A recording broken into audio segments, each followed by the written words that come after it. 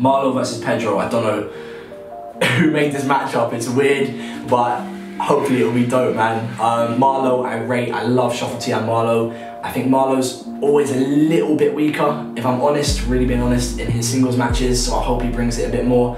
Pedro, there's a lot you can do with Pedro. I don't know how you can beat him, but there's certainly a lot you can say, so great matchup, but you can't beat Pedro.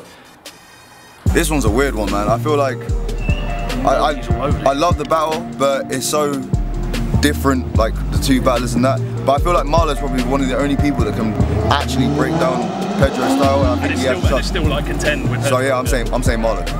Like, yeah, Marlo. I think Marlo will win because, like, I think Marlo is a better, like, right, definitely is a better fighter than Pedro, yeah. But like, and if he gets 3 rounds, then he won't lose. Yeah, I see.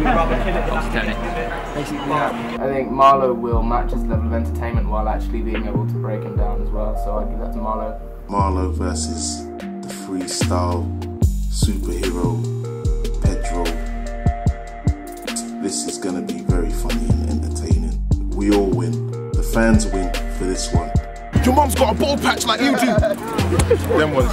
It's gonna be evil, man. You know what? Slightly edging it to what?